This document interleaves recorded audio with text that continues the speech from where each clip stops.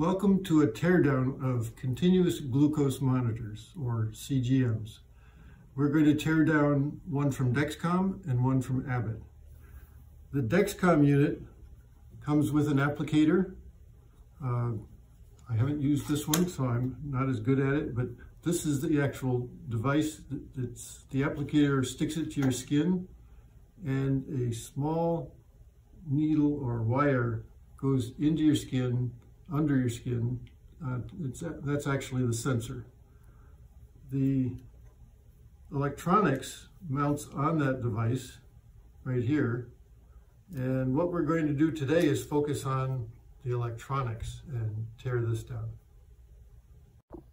Here's the Abbott device.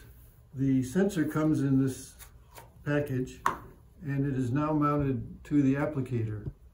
You push this against the skin and it applies this part right here. Okay, if I pull it out. This is the adhesive, and you may be able to see a little tiny wire, which is the same as the Dexcom. That wire goes into the skin, and that's the sensor. So they're not truly non-invasive, but they're pretty close. That wire doesn't cause pain, I'm told. I haven't used these. And so this is the device we're going to tear down for the Abbott device.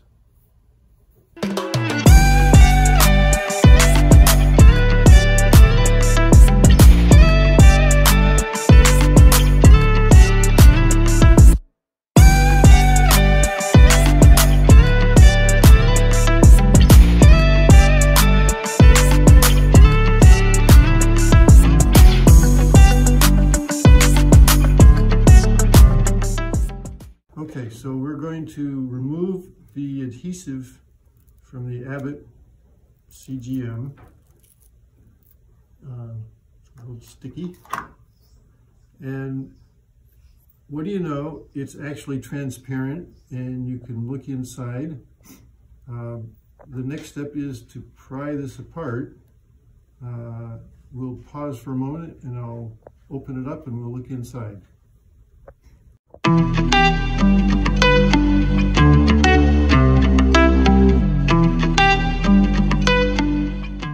Okay, I have sawed around the edges to release the glue on the plastic. First, I'm going to pry out this plastic piece around the sensor. So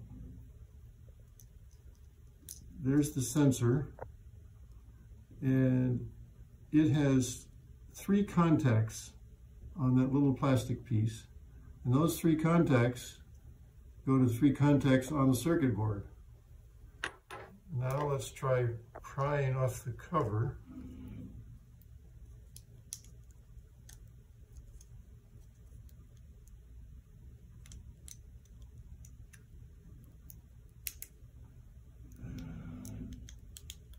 It's going to take a little more work. You can stop for now. Okay, I have pried away a number of places where it attaches. I remove the clear cover, and now we can look at the parts on the circuit board. There's one round circuit board. You can immediately see the battery. There's a chip here, and we'll pause and I'll give you some more information.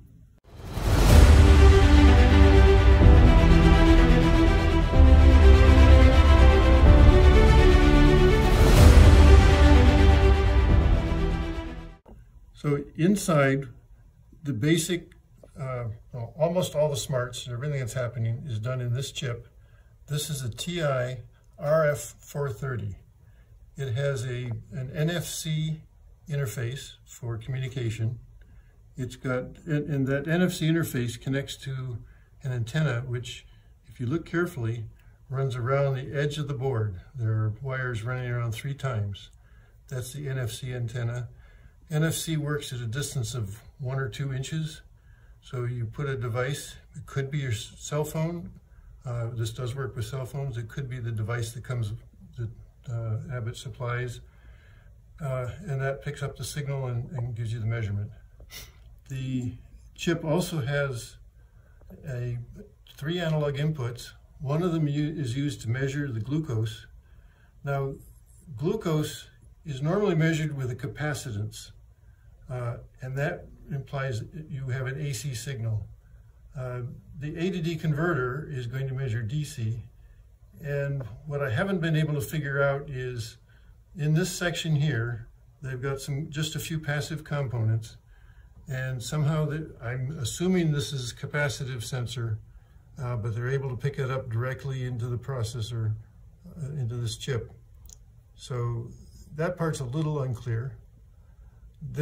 Over here, we have what appears to be a temperature sensor, and it's connected to a pin which is typically used as a temperature input. It appears like a thermistor, and they specify it as a thermistor input. So what we have is a thermistor, and that's normally down like this, where it's pressed against the side of the package that goes against the skin. So that's a pretty good way to measure skin temperature. It's not perfect because it's got the plastic between it and the skin, but its main goal is not to measure temperature. I don't know what they use the temperature for, but I'm guessing one thing they would check is if the temperature is not close to body temperature, then it probably isn't properly attached. The rest of the components here are just passive components besides the battery. There's resistors and capacitors, very tiny ones. And these are the pins, there's 3 pins here where the sensor connects that we disconnected earlier. That's the 3 pins here. So that's the whole thing. It's fairly simple once you open it up. So I've now opened the Dexcom G6. It was more difficult. The plastic is molded around the circuit board. So when I pried it away, it came out in various pieces, and one chip came off the board. But that's still okay, I can take it from here. Now let's zoom in on the board.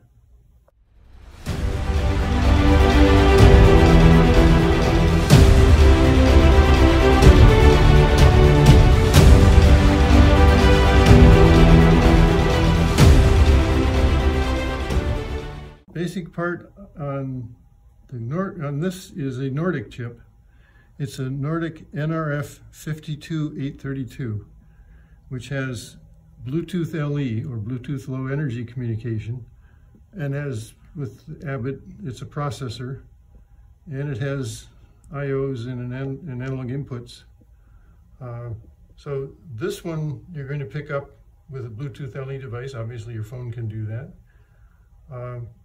There's a custom chip here, which you can no longer see, and it appears that the custom chip by its location is the interface for the sensor. The sensor is connected through these 2 pins, and so it's being picked up on this side, and it looks like the custom chip is the sensor interface. And there's probably a temperature sensor on here. The way this was taken apart, I'm unclear on that. But I'm guessing there is. So the functions are pretty much the same as the Abbott device, except for the type of communication. We've completed our teardown of the Abbott FreeStyle Libre and the Dexcom G6 continuous glucose monitors. Thank you very much for joining us today.